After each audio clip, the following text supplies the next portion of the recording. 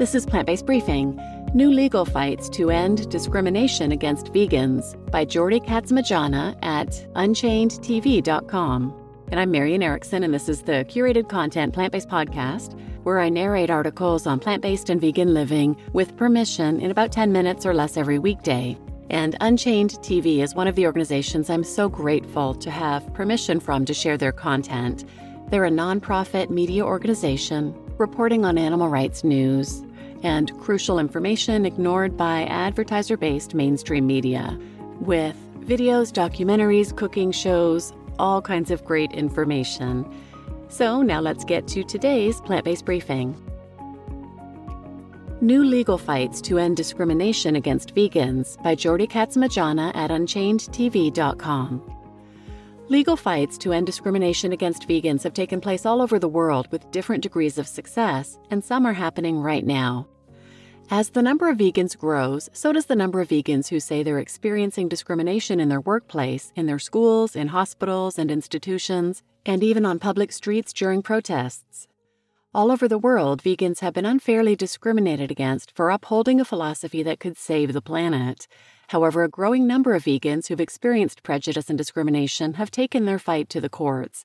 Their success could become a cultural game changer. Unchained TV's Jane Velez-Mitchell gathered a panel of experts on this issue. These experts are currently leading the fight for justice for those who insist on compassion in their choice of food, clothing, furniture, entertainment, and overall lifestyle. The Vegan Society's International Rights Network founder, Dr. Jeanette Rowley from the UK, plaintiff Astrid Provost from France, attorney Jerry Friedman from California, and attorney Tamara Bedek from New York joined Jane for this fascinating conversation, which you can watch linked here. Fighting discrimination against vegans in France. Astrid Provost is an ethical vegan and aspiring dietitian. She battled bulimia for several years until veganism gave her the strength to create food boundaries and achieve food sobriety. In respecting other animals, she found self-respect. Those boundaries are now being tested by a cooking class that demands she use animal products or risk failing. Courageously, Provost initiated a lawsuit in France alleging discrimination, the first of its kind in that country. She explains more. In the program for the official French degree, there's a cooking class, and for this cooking class, I asked for a special arrangement. I asked to cook without animal products, and I was ready to make the same recipes as everybody else. I was denied being allowed to cook vegan recipes, so that's why I brought my case to court, especially because it put me under a huge amount of stress. In August 2023, Provost sued the French education system, and the case, which can take up to 14 months, is still pending. However, she is optimistic.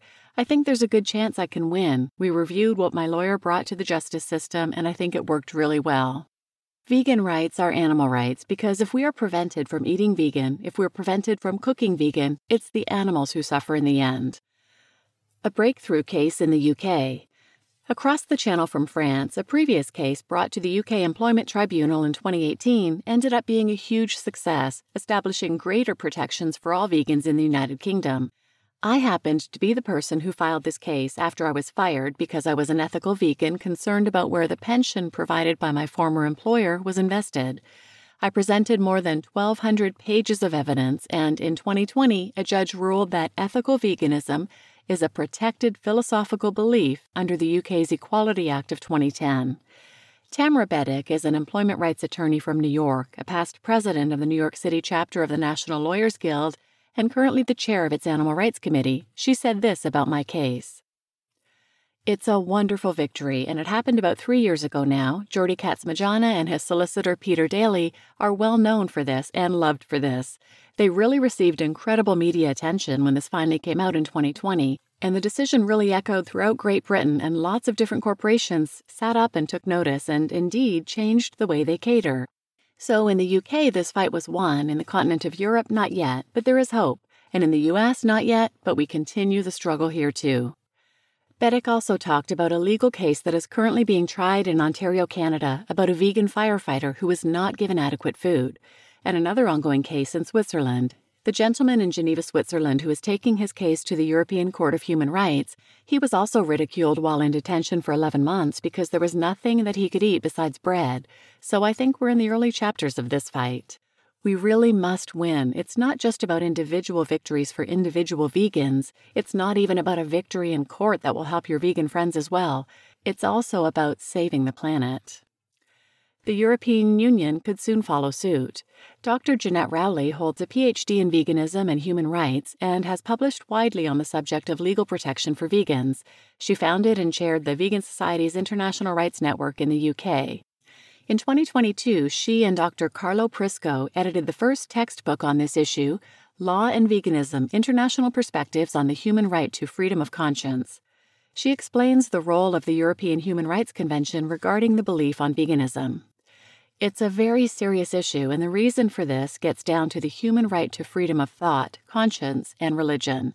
That's a long title, but it's commonly reduced to freedom of belief or freedom of conscience. And freedom of conscience is one of our most important human rights.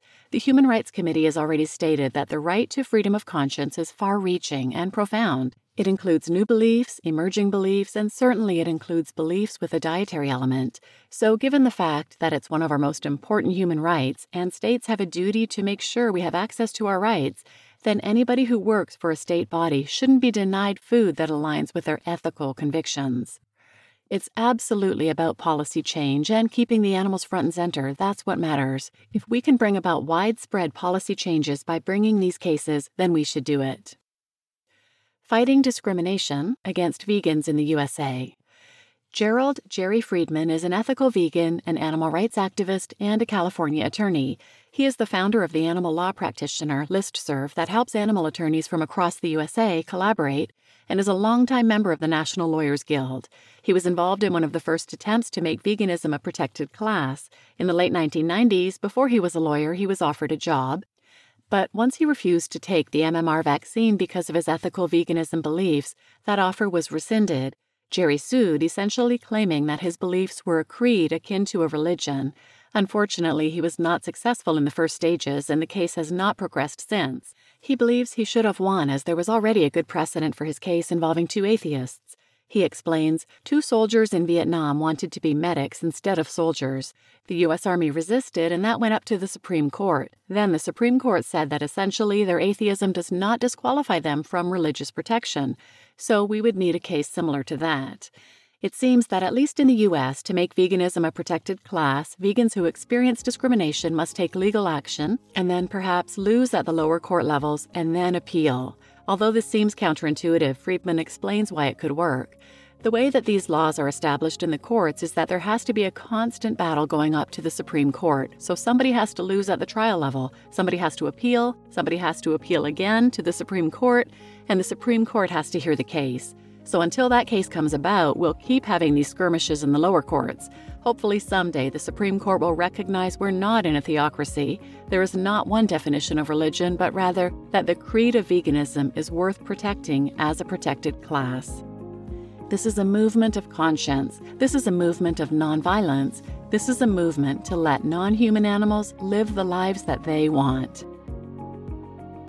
You just listened to New Legal Fights to End Discrimination Against Vegans by Jordi Casmitjana at UnchainedTV.com. And I'm your host, Marian Erickson, and Jordi is amazing.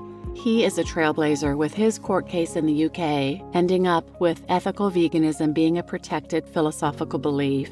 And these other people in the article, too. And if you get a chance, I always link to the original post in the show notes. And there's a link to the video where Jane Velez-Mitchell is interviewing this panel, and they talk about so many cases of discrimination. It's shocking. One I do remember hearing about was the Canadian firefighter who was fighting wildfires and had no food to eat because there was nothing vegan for him. It's not just I'd rather have waffles than pancakes. It's, I will not eat others. It's just wrong. And they showed one of the headlines in the news about this, and it says, "Firefighter says human rights were violated over lack of vegan food at a blaze." And they talk about just how headlines like that are just poking fun at the issue, not even taking it seriously. So if you want to check out that video and can't find the link to the show notes, maybe because you watch on YouTube, go to plantbasedbriefing.com and look up this episode and you'll see the link in there. So please share this episode with anyone who might benefit, and thanks for listening.